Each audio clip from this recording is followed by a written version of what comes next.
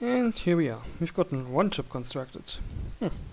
In addition to the other ship that was, still unbuilt last time. Okay.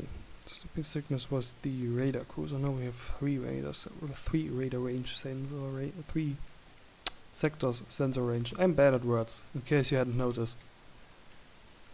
So, 4 turns for this one.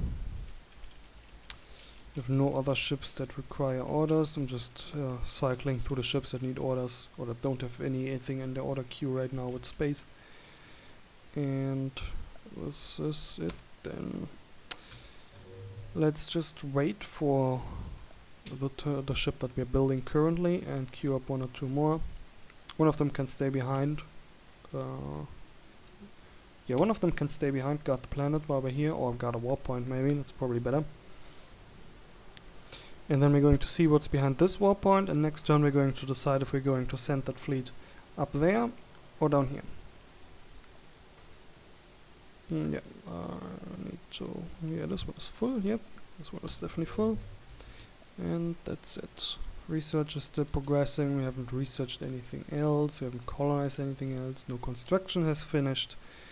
Which means this is one of these turns where there isn't really anything happening. We can set the colony type for this one. Let's see if it sticks this one. The one for that one stuck. Yeah, I don't really know what I want to make out of this place though. I think it can be a mining colony. It has decent resource values. And we're going to need resources eventually.